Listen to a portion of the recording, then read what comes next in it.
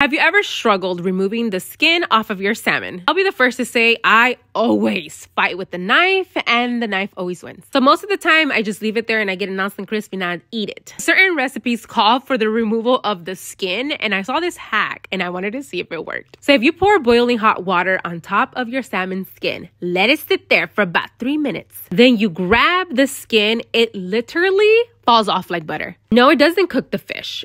I was so impressed because I usually ask my dad to do it for me, but sometimes it's hard to find my dad. So now my salmon doesn't look like it was attacked by piranhas and it's nice and smooth. Now we're just gonna season it up, pop it in the oven, and then we're gonna make a delicious salmon bake.